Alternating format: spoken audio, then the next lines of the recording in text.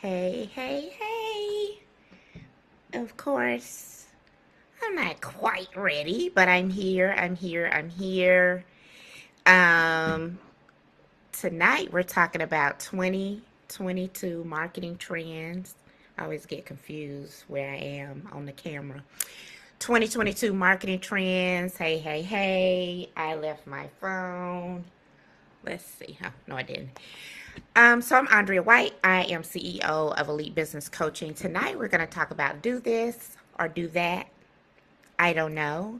You want to make decisions based on what's best for your business, your budget, and your customers and your brand.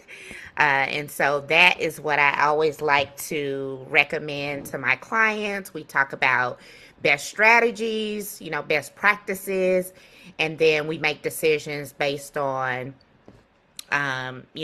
what is best for their business, their budget, and their customers and their brand. Okay, so I'm going to get right down to it because we have a few to go through, and I don't want to go too long this evening. I always like to check out on my phone because it's different a lot of times on the computer than it is on the phone. And so if you are here, say hello. Let me know you're here. There we go. Hey, Gabrielle. How are you? I miss you. I miss you. I hope you and the young man are doing well and that y'all had a good birthday dinner. So I'm going to go ahead and jump right in. And so I'm going to share some recommendations specifically around marketing for you to think about for 2022. And as always, what you want to do is you want to listen, think, and most important, you want to make a decision and take action. Make a decision and take action. Yes, Gabrielle, all you have to do is let me know when you want to chat and we will get you all figured out, okay?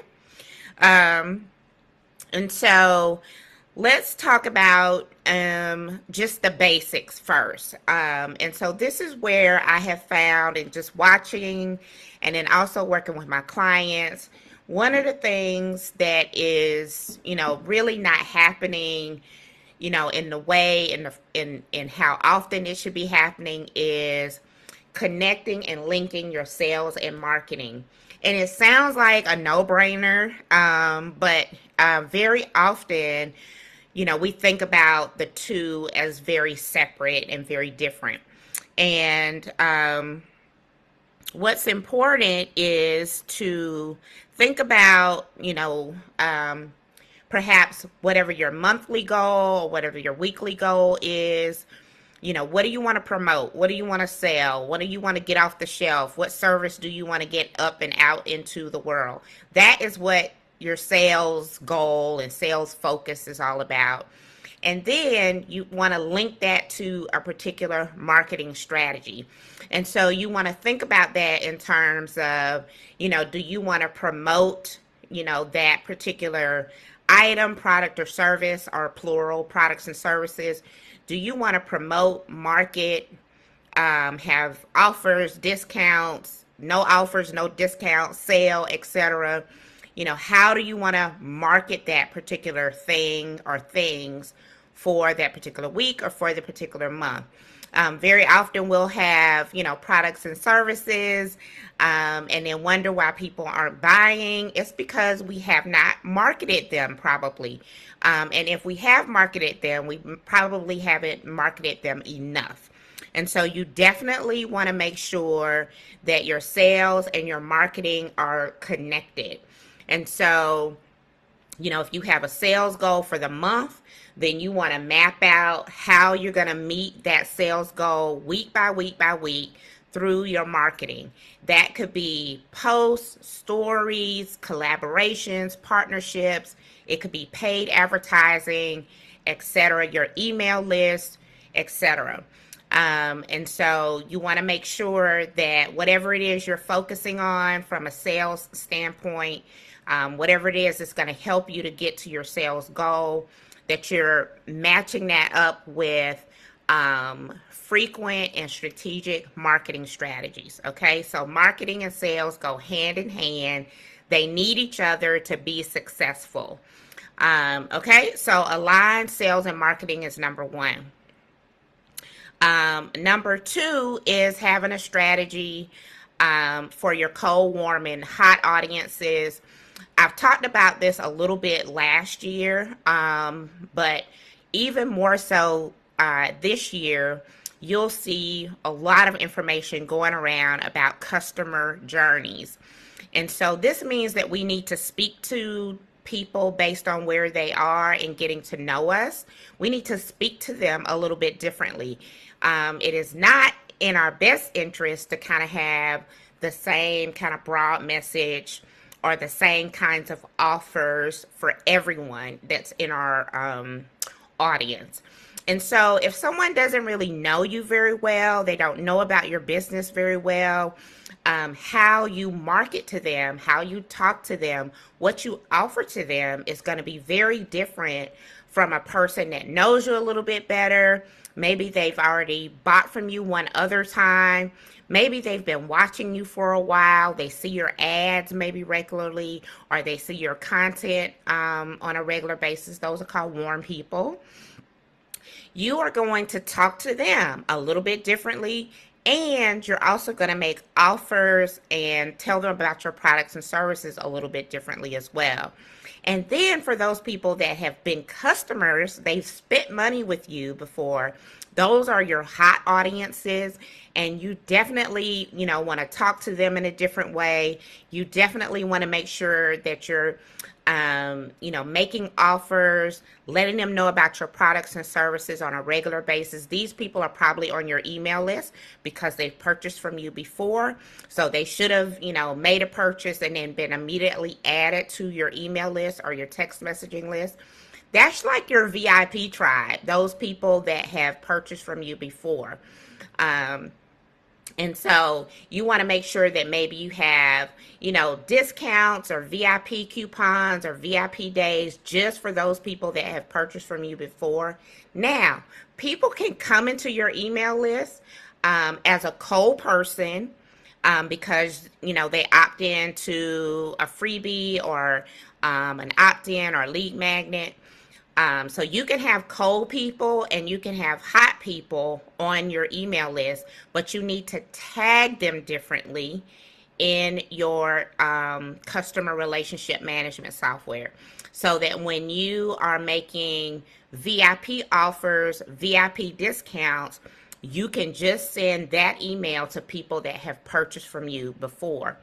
Then you can also make maybe one-time discounts, a little special offer, or maybe a free offer, a BOGO, or buy one, get one to those people that have opted into your email list. They're new to you. They don't know a whole lot about you. So you want to incentivize them to go from cold to hot, really.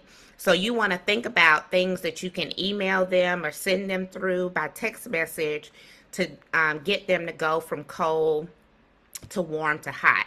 And so you want to think about on a monthly or really a weekly basis, depending upon how you think about planning your week. On a weekly basis, you want to think, what do I want to focus on in sales for this week? How do I want to market how do I want to market my sales goal this week? And then the third part of that is how do I want to market that to my cold audience, my warm audience, and my hot audience.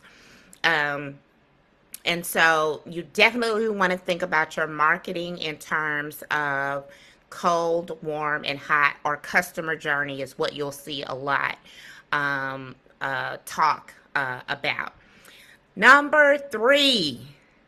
Video. Anything you read about marketing strategies, making, having some success this year, especially in business, is all around video. Gabrielle, if you have questions, you can drop those in the comments. If anybody catches the replay, you can give me a hashtag replay and give me your questions in the comments, or you're welcome to send me a DM with your questions. I always answer those back. It's not a bot, it's me that actually answers when you send me a direct message. And so you have to think about video. And so you can choose not to do it, but you're probably losing out a little bit. And again, if you're new to video, if video makes you a little bit nervous, it doesn't have to be live. It doesn't have to be live like I am right now. You could record a video and upload the link. Now, on Facebook, you do want to not upload a YouTube link, preferably, because Facebook wants people to stay on Facebook. Facebook doesn't want people on Facebook to click away and go over to YouTube. And so if your video link pulls people off of the Facebook platform, pulls people off of the Instagram platform, and sends them over to YouTube, it is not likely that it will get shown, but it won't get shown to a whole lot of people. So Gabrielle asked, can you post a pre-recorded video? You absolutely can. And so I'm on a Mac right now, or if you record a video on your phone and you save it, it's going to be saved as an MP4. And so you can load that video directly from your phone onto Facebook, onto Instagram. You can load it really onto YouTube as well. What you want to avoid to do, if you're going to put something on Facebook or if you're going to put something on Instagram, you want to avoid loading that video into YouTube and then copying that link from YouTube and pasting that into Facebook and Instagram. So I hope that answers your question, Gabrielle. So ideally on Facebook, what you're uploading is an MP4 format. Or on Instagram, you're uploading an MP4 directly into Instagram. And so if you have a Mac like I do, you can record, directly. If you have a desktop, you should, webcam and things like that, you should be able to record a video directly, save it on your device, and then just upload it. Now, if you are growing a YouTube channel, then of course you upload that MP4 into YouTube and you make that video either public or unlisted, depending upon the audience that you want to see that video. And so the videos don't have to be very long, Gabrielle, fortunately. You have to remember that our attention spans are really, really short. And so even going live is considered like a long form video. If you, like I tend to go, 15, 20, sometimes 30 minutes. And then of course, YouTube is mostly long form video. They experimented with shorts on YouTube, but I don't know that it really worked really well. So videos can be, a couple of 3, 4, 5 minutes. They don't have to be really long. Instagram Reels can be 15 seconds, 60 seconds, and 3 minutes, I believe. And I think that's the same for TikTok as well. And so when you're thinking about video, you can think about, that's another thing if you're a newbie, you can think about it being, relatively short. Like people have really short attention spans. So you just want to make a really short video. Make sure you include captions. in case people don't have their sound on. Most people look at videos without their sound on. And what was another thing I wanted to share about video? Captions, short form. Maybe it'll come to me. I forgot that quick. And so, oh, I know. So the other thing that you want to think about when you're making videos, particularly on Facebook or Instagram, um, you want to think about being able to use that video perhaps in an ad. And so if your video is going to be used in an ad, then you're only going to use, maybe 60 seconds, maybe a minute, maybe 2 minutes worth of video, 3 minutes at the most of video for your ad to run on Facebook or Instagram. Okay, so that's how you can kind of think about how long your video should be. If you're a newbie, start out with what makes you comfortable. If it's pre-recorded, great. If it's short form, great.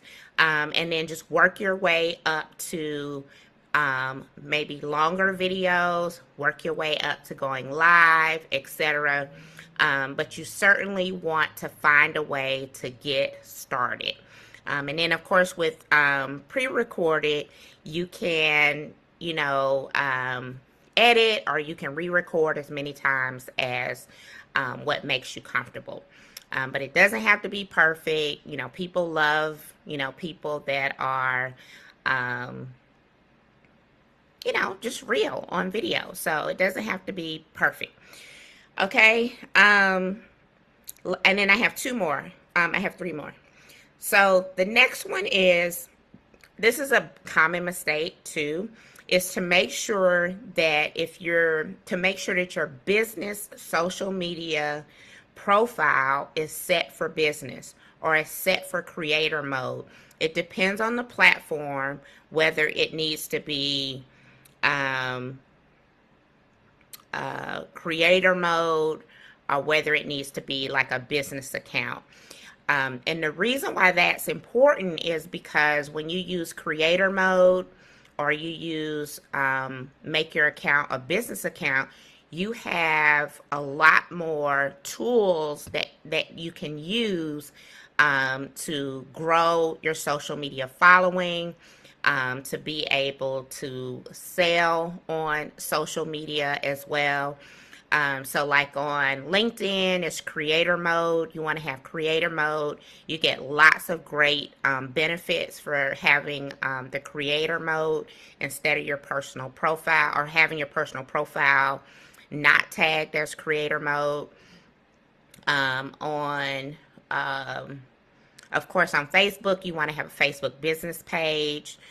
You can do a little bit of posting and things like that about your business on your personal page, but they really, Facebook really frowns upon doing a lot of business on your personal page.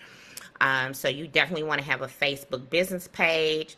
And of course, you can share some of your things to your personal page. And of course, your Facebook business page also allows you to be able to create ads. So just make sure whatever platform that you're using the business version for your particular profile.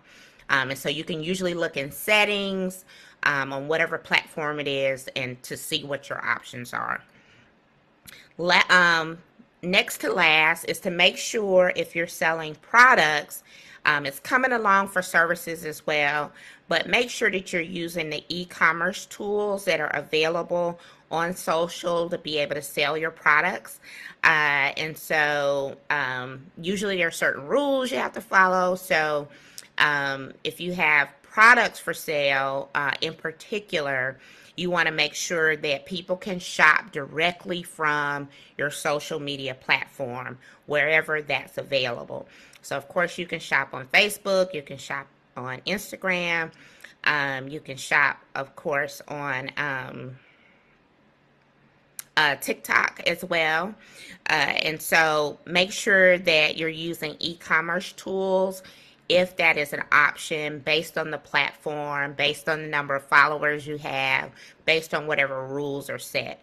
But if you fit the criteria, make sure that it's set. About 60% of purchasing decisions are made on the fly. And so, you want to make sure that you're in the mix if you can be. So use the e-commerce tools on social media if possible, if you fit all of the criteria. So when doing videos are these how-tos.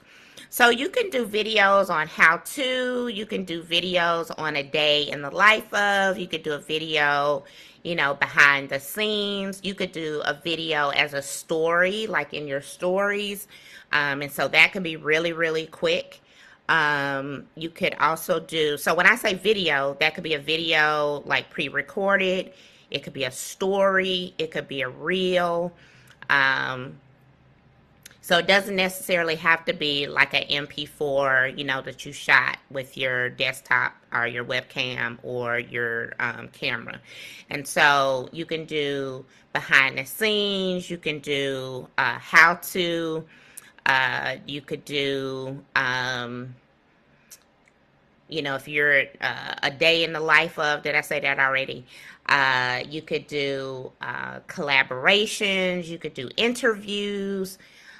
So there are lots of different things that you can do depending upon your business.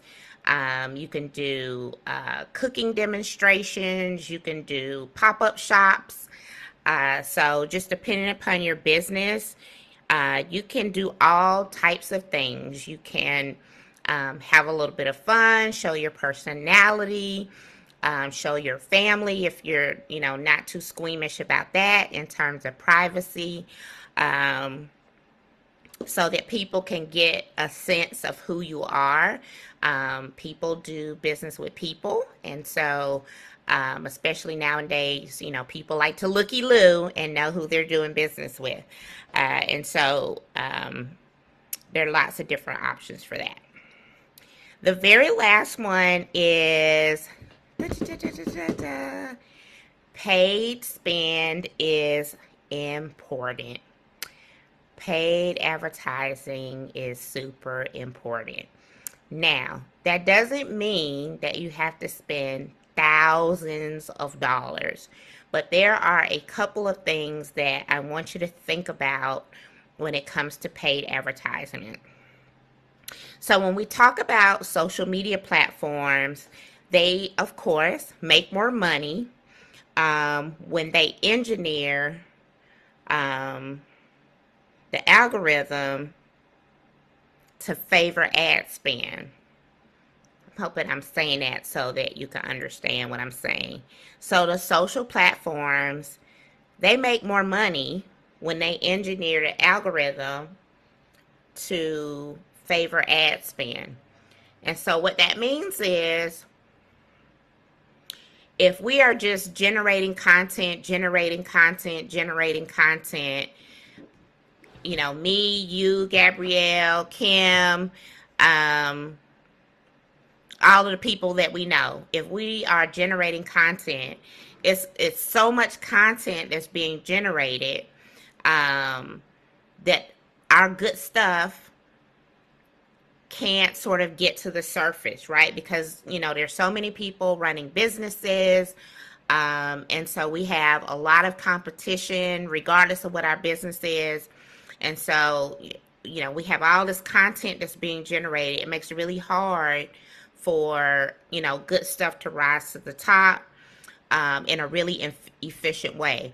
But when we think about ad spend or when we think about spending dollars on advertisement, your content strategy, so when I was talking about sales and marketing and linking those two together, ideally your content strategy will include either a weekly or monthly budget to promote your best content, number one, and promote that content to the part of your audience that is more likely to respond, to convert, or to purchase.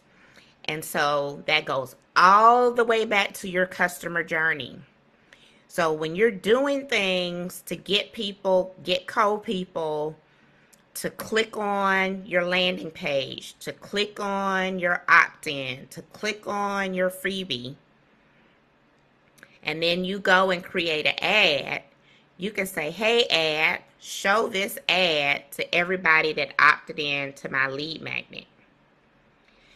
Or for your warm audience, these are people that are already on your email list. You can say, hey ad, show this ad to everybody that's on my email list.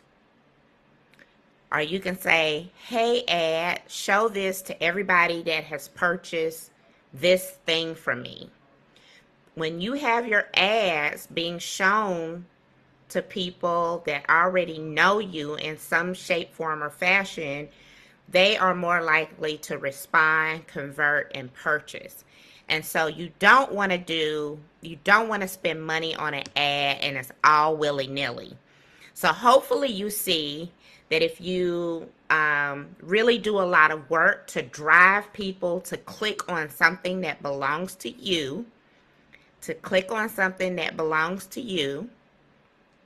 you can go back and make an ad that is shown just to those people versus showing an ad to just, 2 million people. And then in that way, it doesn't make it, not that it doesn't make sense, but it's more difficult to get a good return on your investment. And so, as much as possible, you do want to make paid advertisement a part of your strategy.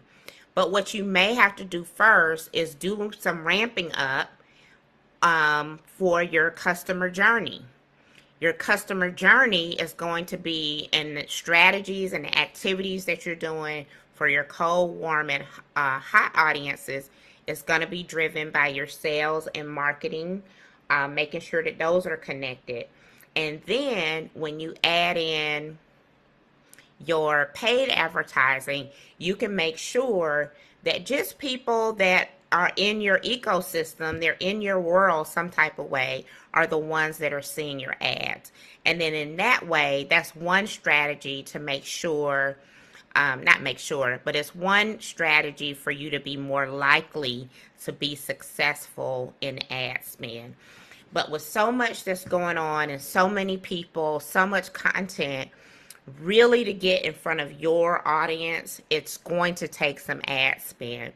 Organic, it works. Organic is not what it used to be, though. It's not as easy as it used to be because so many social media platforms, want us to spend money.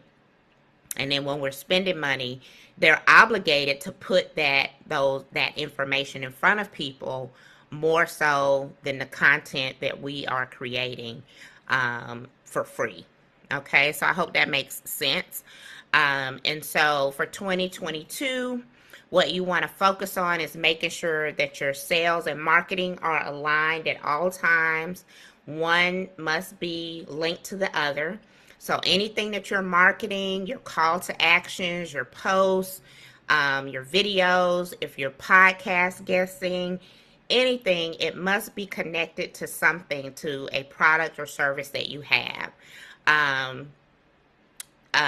You want to make sure that you have strategy for your cold, warm, and hot audiences. You want to figure out a way to use video in a way that makes sense for you. You want to make sure that your social media profiles that you're using are either set for business or creator. Super important and easy to do. And you get so much out of doing that. You want to use e-commerce tools on social if it's available to you. And then you want to figure out your paid spend and your paid advertising. So the Elite Sales Kit has all of the tools, templates, video tutorials that you need to be able to incorporate a lot of these 2022 marketing strategies. And so you can check out the Elite Sales Kit at elitebusinesscoaching.org/elite sales kit, all lowercase letters. There's tutorials, tools, and templates in there for you to build your list, to launch your business, to create your customer journey. But more than anything, it's a very powerful 12-month sales and marketing calendar system that I created that is right there for you to be able to plan out your sales and marketing for an entire year. And of course, it's something that you can use, annually. And so you can check out elitebusinesscoaching.org/elite sales kit. You should see the link somewhere while I'm talking. And then I'll also share that in the post. So if you need more support, if you need the tools and templates to be able to do the things that I'm sharing, you can get some help in the Elite Sales Kit. So I'll be here tomorrow at 7:30 p.m. Eastern Standard Time. Before I go, drop in any last minute questions you may have. And then if you're catch the replay, give me a hashtag replay. Drop your questions under the video or send me a direct message, and I'll be sure to answer your question there as well. And so don't forget to check out the Elite Sales Kit at elitebusinesscoaching.org/elite sales kit. And Gabrielle, when you come up for air, just let me know. And I got you, so we can figure out, look at what's going on and get you squared away. Okay, so until tomorrow, 7:30 p.m. Eastern Standard Time, I'm Andrea White, CEO of Elite Business Coaching, where I am obsessed with helping solopreneurs to have strong lead generation, attract raving repeat customers, and make consistent leaps in sales without overwhelm, frustration, or confusion. All right, see y'all tomorrow.